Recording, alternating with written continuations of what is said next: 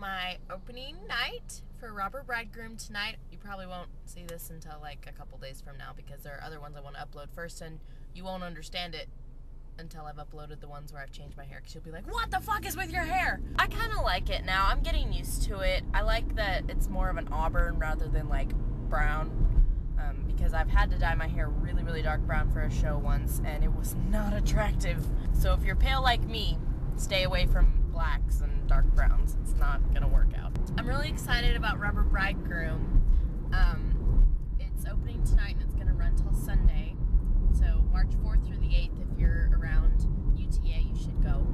It's really good. It's some kind of crazy bluegrass musical, and you'll get to see me wear a goat beard and a unibrow. Be excited. Oh, and I get to chomp down on peaches in a jar for like 10 pages of the script. So, and I'm like down stage right next to the audience. So if you go, you get to watch me stuff my face with deliciousness. Let me know if you've ever seen the Robber Bridegroom. It's really obscure. Not a lot of people have seen it, but it's cool. I mean, it's interesting.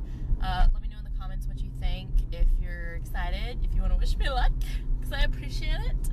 Also, let me know, if you haven't talked about my hair yet, what you think of my hair. Not red anymore, obviously. It's like red-brown. I had to tone it down, and the director liked it, so yay. Yeah, I guess that's it for right now. I gotta go get ready for rehearsal. Well, not for rehearsal. I gotta go get ready for my show. My dad and my stepmom are coming tonight, and my mom is coming on Friday. So excited. We get cake on opening night, and it's awesome. So be envious. Comment if you're envious about eating cake.